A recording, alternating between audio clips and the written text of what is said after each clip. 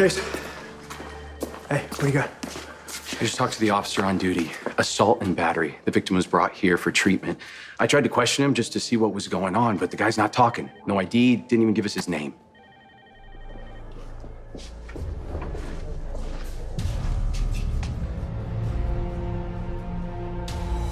Well, I know who that is. That's Selena Wu's bodyguard.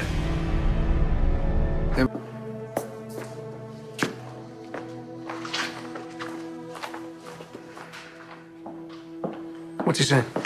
All right, someone called 911 to report a disturbance on the pier. When the officers arrived at the scene, they interrupted a fight between two guys. One, Mr. Lee, had been badly beaten, and the attacker appeared to be going in for the kill when the officers identified themselves as the police.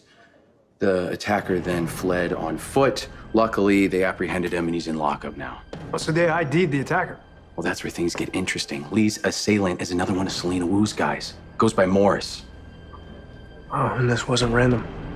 Infighting in Selena Wu's organization. What does that mean? I think it means everything's about to get much more dangerous. Agent Cates. Assault on Lee.